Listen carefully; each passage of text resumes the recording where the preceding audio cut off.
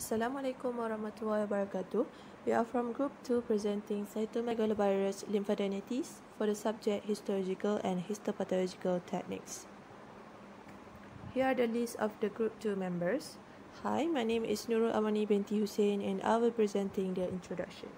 Cytomegalovirus or CMV is the largest human virus and a member of herpes virus which replicates in the cell nucleus. Characterized by its large size, it is composed of a dense core, an icosahedral capsid, and a surrounding envelope with periodic short projections. It can be transmitted by a number of means such as person to person, blood transfusion, and transplacental passage. Infection with CMV is common as determined by presence of serum antibodies. Age, geography, cultural and socio-economic status, and child rearing practice affect the prevalence. Seroprevalence is as high as 90% in persons who participate in high-risk sexual activities. Cytomegalovirus lymphadenitis can be characterized by inflammation or enlargement of lymph nodes due to the infections of CMV. Lymph nodes are usually small ovoid nodules, normally ranging in size from a few millimeters to 2 centimeters. Signs and symptoms of CL differ according to individual health status.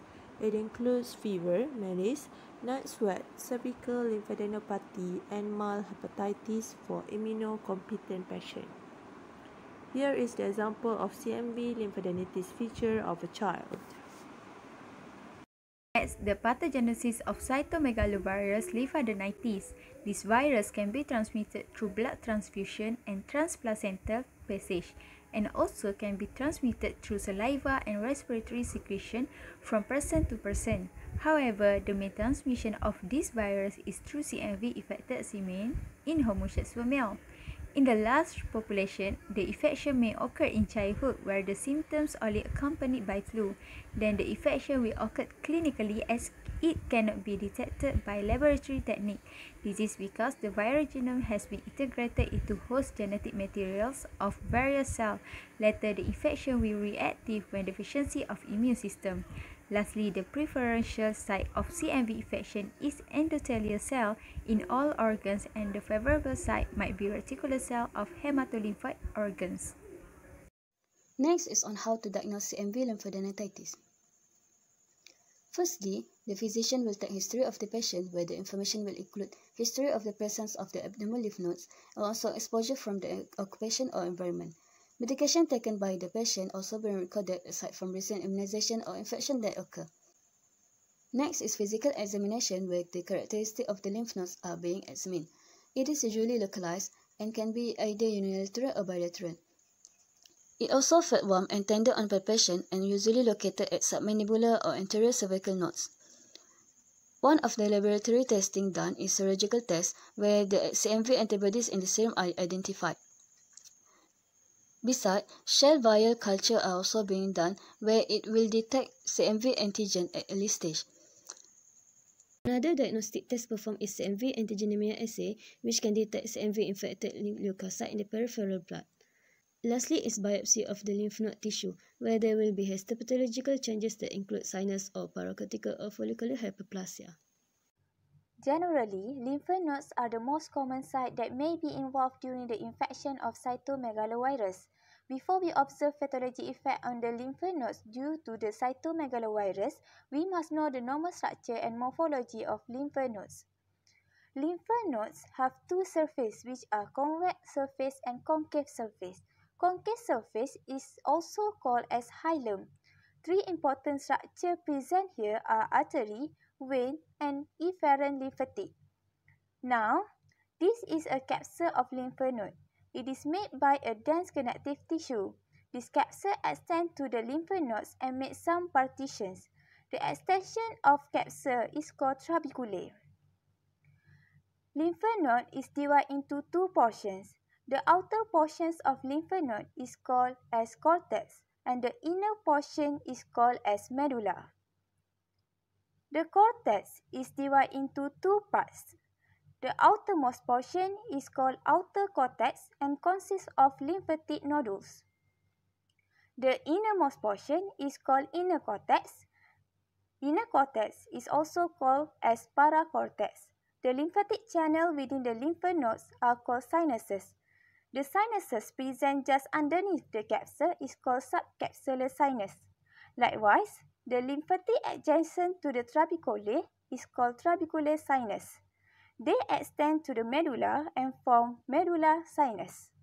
For the histopathology of CMV lymphadenitis, lymph node biopsy will usually show these histopathologic features, which can be observed under low magnification and high magnification. Changes to the lymph node are however non-specific and they often resemble those of EBV lymphadenitis. Despite that, these are some of the features we can observe under low magnification. We will often see moderate follicular hyperplasia, presence of some aggregate of monocytoid cell, diffuse paracortical hyperplasia, and sinus hyperplasia.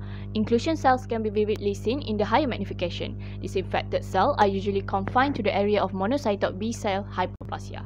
This is an example of CMV lymphadenitis slide. We can see in the slide the sinus is expanded. This slide shows the presence of sinus hyperplasia in the lymph node. As you can see here, the sinus is way numerous than normal. For this slide, we can see there is presence of paracortical hyperplasia. This one, which is like a half follicle, seems to have merged with the other cell population. This actually means that the paracortex has expanded. It is an example of paracortical hyperplasia. Okay, this one is an example of follicular hyperplasia. As you can see in the slide, the lymphoid follicle is larger and more numerous than it should be. There are also variation of size there. Follicular hyperplasia is actually due to B cell expansion. At high magnification of CMV, the morphology shows interfollicular expansion by polymorphous lymphocytes, including the clusters of monocytoid B cells at the pallial areas. The background also shows increased vascularity. There is increased T-zone histiocyte, imparting a motile appearance to the nodal architecture. The enlarged histiocyte with characteristic of CMV infected cells are embedded in a background of monocytoid B cell. Lastly, there is Reed-Sternberg cell, in which the cell is a large and atypical lymphoid cell with round lobated nuclei and prominent nucleoli. Next, this is the morphology of CMV. First cell that can be found is histiocytes. Histiocyte has a eosinophil cytoplasm and contains variable amount of lysosome. Next cell is eosinophil.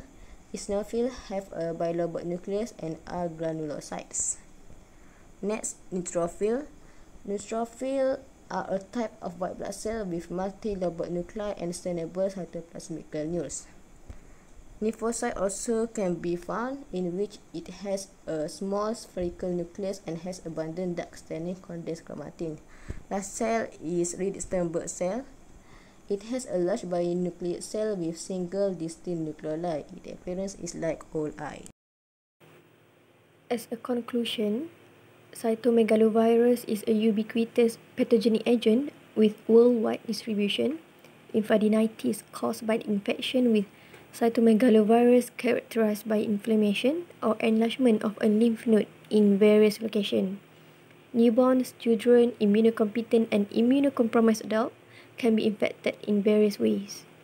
Cytomegalovirus lymphadenitis can also show chronic signs and symptoms in some patients. CMV have been identified in lymphocytes, particularly T cells, and also other mononuclear cells. Endothelial cells in all the organs are preferential sites of CMV infection, and the reticular cells of hematolymphoid organ also appear to be a favorable location. Subsequently, the infection become clinically occult and the virus is undetectable by lab techniques because the viral genome has been integrated into the host genetic material of various cells. Thus, a latent infection may persist indefinitely and be reactivated under conditions of immune deficiency. That's all from us. Thank you.